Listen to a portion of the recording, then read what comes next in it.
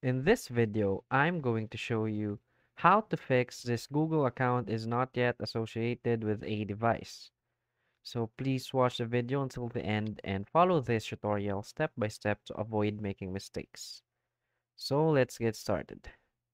So for in case you want to download an app or a game and associate it with your Google, and for example, let's try to install an app. So for example, WhatsApp, and we click on install, and you find this message that this Google account is not yet associated with a device.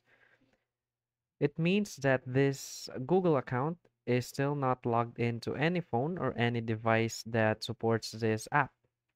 So what we can do is to check if whether or not we are associated with a device. So we want to click on our profile right here and go click library and device. From here, we can see all of these tabs. We want to click on devices. So as you can see, there is no device associated with your Google account. So what we can do is to just log in this Google account to a phone. And after, you want to access the Play Store and download an app. So that is how you fix Google account is not associated with any device.